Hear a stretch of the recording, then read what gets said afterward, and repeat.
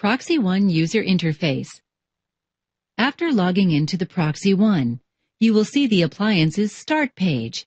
The Start page of the ProxyOne will show you 3 different large buttons, each taking you to a different function of the appliance. The 3 buttons are Filter Traffic, Configure Device, and View Reports. Filter Traffic. Use this tool to configure what web traffic should be blocked and who should have access to which web resources.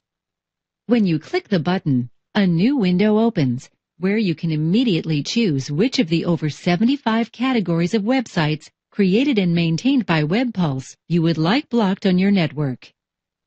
You can also allow and block certain URLs in addition to the broad category block, giving you a very granular control of your network.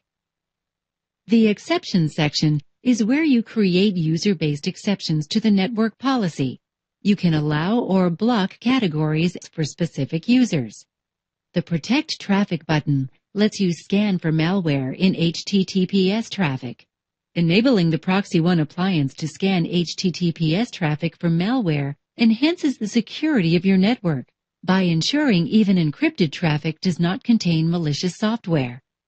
With all changes in the Filter Traffic section, you have the option to click the Discard Changes button, which will not make the changes and leave policy as is. Or you can click the Apply button, which locks in the changes you have clicked on.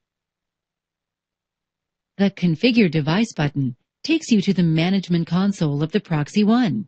In the Management Console, you can view statistics on the ProxyOne and see a summary of the system and the settings of the appliance. You can also update and personalize various configuration settings, including proxy settings, proxy client settings, and set up Becca authentication for the user-based policy exceptions. Finally, you can use the Management Console to check the maintenance of the appliance, where you can monitor the ProxyOne's health, view system information, and update license information.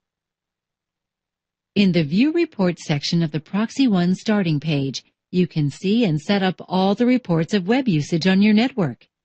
In the dashboard of this section, you can get a quick overview of a number of different Internet activity statistics, including web browsing per user, top 5 categories by page views, potential threats, blocked websites, page views for last 7 days, top 10 sites by page views, and more.